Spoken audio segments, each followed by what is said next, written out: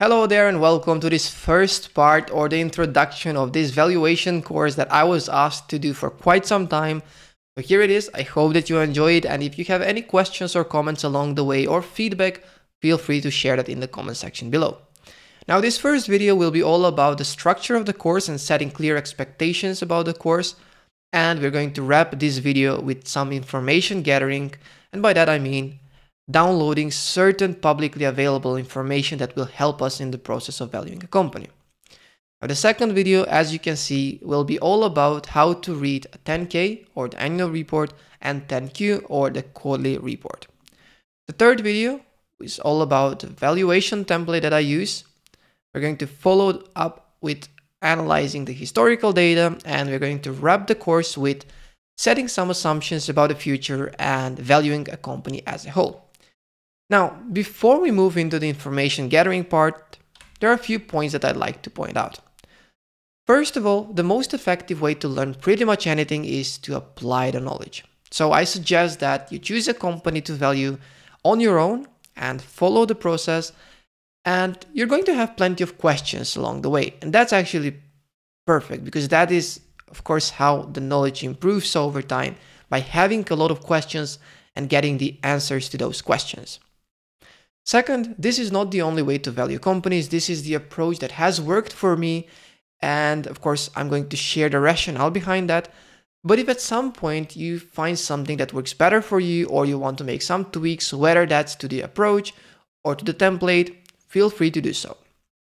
Third, although this course might seem relatively long compared to the ones that last 30 minutes and claim to teach you everything, this is not a course that will make you an expert. It is all about setting the base or understanding the fundamentals of the valuation process. But there's a lot more to learn in order to become an expert. The more companies you value, the more questions you have, the more answers you obtain, the better you become. And of course, every subsequent valuation, well, it will take you a lot less time to complete. Lastly, all of these questions that pop up, try to find the answer on Google. Google is your friend in this case, and if you have a certain question, it is very likely that someone else had the same question, so the answer is readily available. Of course, if that's not the case, you can always make use of the comment section below. Now, as mentioned in the structure of the course, the next part is gathering publicly available information. Now, I'm not sure which company you're going to value, but this section is all about showing the process of how you can obtain the publicly available information for your particular company. So here I've chosen 4 companies, completely different in completely different industries. Nike, the last one, is the one that I will be valuing throughout the videos, of course, but I will be going back and forth and showing the differences between different companies, and I have to balance the length of the content with the quality or the information that I provide within, and I'll try to do my best in that regard. So what we're looking for is, in this case, for every company that I decided to get these public information, I just added annual report. There will be plenty of links that on first glance will actually get you the annual report. But I'm looking for the investor relations because I don't only want to get the annual report, but also some other information that are relevant. So for every company, there will be a link that leads you to this investor relations, or the separate segment that the company has that is dedicated for sharing these information that are relevant for a lot of stakeholders, but especially the investors, so both the existing ones and the potential ones. So I'm going to use this link, investor relations, for the Dropbox. If we take a look at Levi's, the first link, as you can see in the link itself, investors.levistrauss.com, that is the link that we're looking for. Then Upwork, again, the first link, investors.upwork.com, that is the one that we need. And for Nike, investors.nike.com. Again, the second one, the third one will get me the report, but I need some more information. So let's take a look at all these 4. What is the process that we will go through? So how do we find the annual report?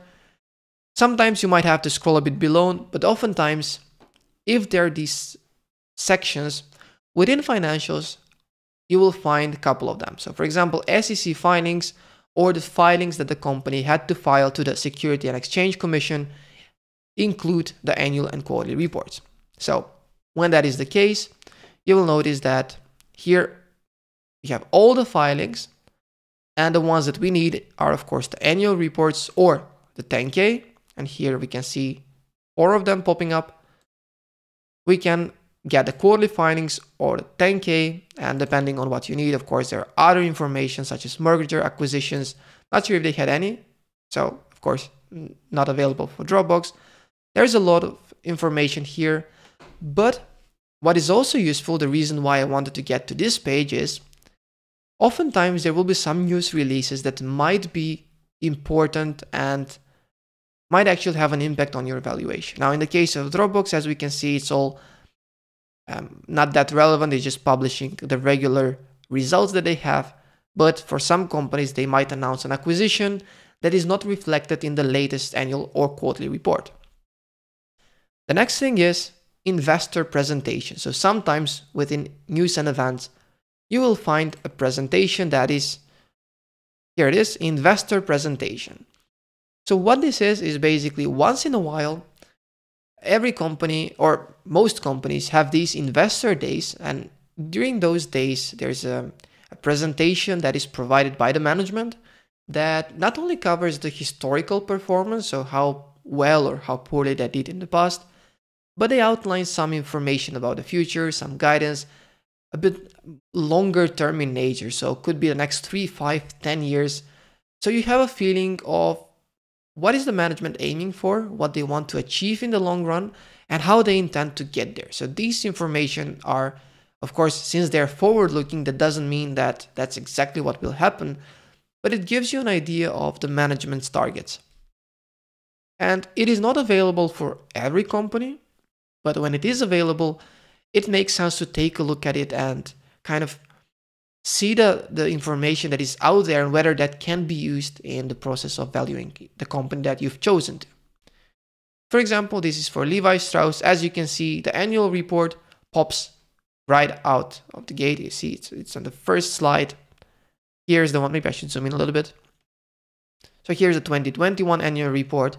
Again, we have this financial section. We have the SEC filings, but we also have the annual and quarterly results separately. So probably the quarterly results will also give us the 10Q in this case for the quarterly, and the 10Q for Q4, for example. So getting this information isn't that difficult, isn't that challenging.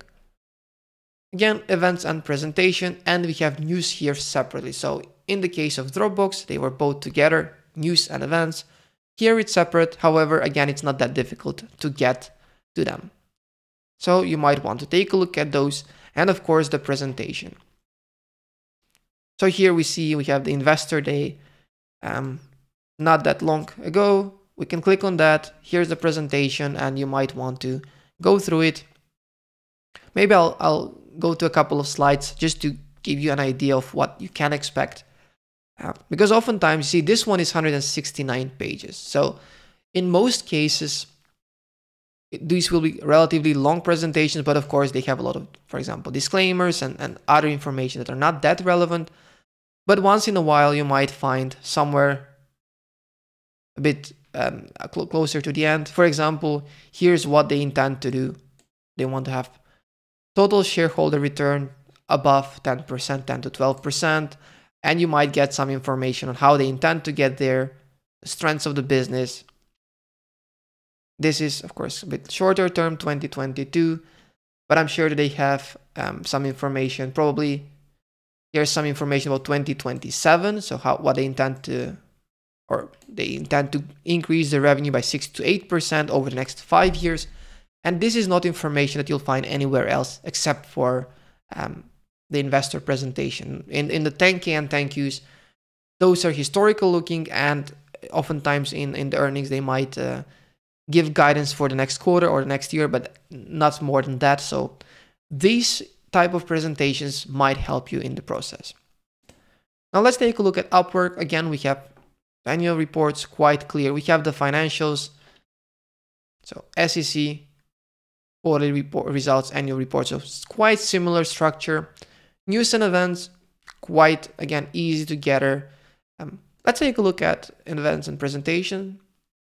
So we do have, again, the investor day available, and we also have a company presentation, which kind of gives some information about the company, what it does, and some general information that, again, might be useful at the initial stage to understand what the company does. Now, Nike will be the company that I'll be valuing. So you see, on first glance, we don't see these financials and the same segments as we saw in the previous companies, but down here, here's the annual report.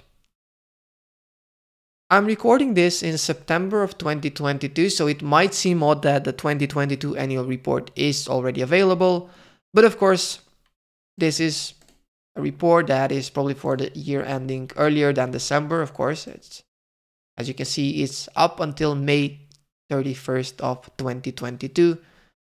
So, of course, it starts as of June 1st up until May 31st the next year. So the year itself, every time that you see a report, doesn't mean that it is following the financial, the calendar year, the fiscal year, of course, in many cases will differ. So to get ready for the next videos, what I would suggest is download the latest annual report.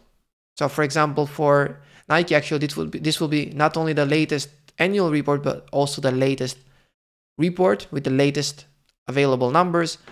But for example, for Upwork, I'm quite sure that the annual report, since it's 2021, it's probably for the period up until December. So yeah, so we have up until December, but as I'm recording this, it's September. So I'm sure that there are at least 2 more quarters.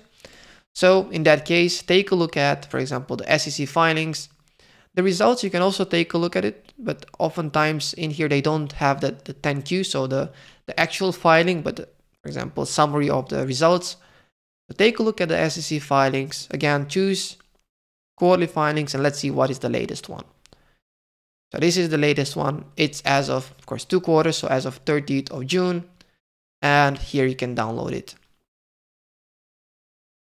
So this is the one that has the latest number. So always take at least one annual report, as we're going to go through that in the next video, and take the latest quarterly report if the annual report isn't the latest one that has the most recent information. And I'll go back to the structure of the course, just so I'll leave you with this at the end of this video. If you have any questions or comments, please let me know. This is the preliminary structure. I intend to go through this information. And if at some point you stumble upon some sort of information that you're too familiar with, so for example, if you've read hundreds of 10Ks or 10Qs, well, maybe that will not be that useful. So just skip that video and move to the next one. Again, if certain questions pop up way too often, I will make another video following these 5 if that adds value. So thank you for following until the very end. I hope that you're excited as I am, and I'll see you in the next one.